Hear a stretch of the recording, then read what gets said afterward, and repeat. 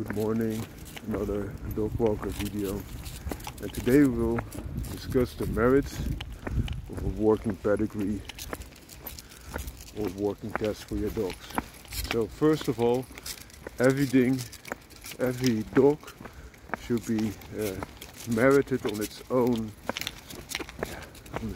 benefits, on its own excellence, instead of just because he had good parents, for example. So a working test will tell you about your individual dog, and that is a good sign. However, there are also benefits of a working pedigree, and why is that? It's not only what your individual dog is doing. So for example, you have dog A and dog B, and both perform equally well in the working test.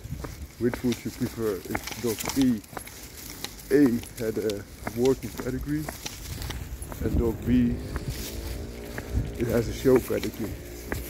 I will tell you, dog B has something very spectacular, because contrary to the pedigree that he has true working ability, whereas dog A has just the working ability that comes with the pedigree. That being said, very often, more often than not, you can have a little bit of luck. So, if the dog that has a show pedigree is there from luck, then you might be far better off with a working pedigree dog with the same performance. And why is that? Because in the case of the working pedigree, your dog has all these generations being bred to work, so the portion of luck is diminished as compared to the show pedigreed one. The other thing is, you might say, yeah, but the show pedigree one has all this working ability despite being a show bred one, so we can improve upon that. And you might be right, you might very well be right, but it could also be the other way around.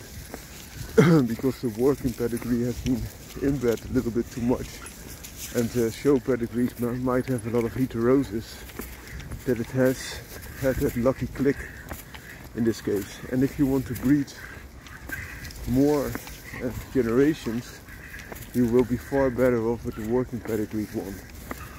And why is that? Because they've been bred to be workers for all these generations, and the lucky click is far less. And if you also give a working generation type of dog a little bit more heterosis between, by crossing it with another working line that's not related, you will wind up with far better dogs to begin with.